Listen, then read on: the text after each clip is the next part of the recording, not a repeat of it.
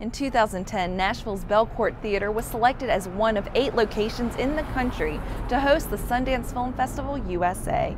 Join me as we learn why on this week's Arts Break. The Belcourt is what we call a community-based, mission-driven film house. So, you know, like in every other art form, there's a commercial world, and we've got a lot of, great commercial theaters where you can go see a myriad of films. There you are. Enjoy the movie. We're a little different. Thanks. We are very consciously curated. We choose our films very carefully. Thank you, my friend. And we try and have a real relationship with our audience. It's not just sort of come in, buy your stuff, go into the theater, and we'll see you next time.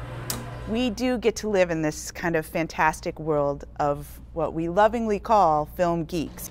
You know, people who really know the business of film. And the great artists who are out there making films. I mean, you can really have a fascinating conversation with anybody who works here about what they love, what they hate. They'll tell you everything. Hey, buddy. Here's a souvenir for you. People care about having an independent theater that is here simply to show these films.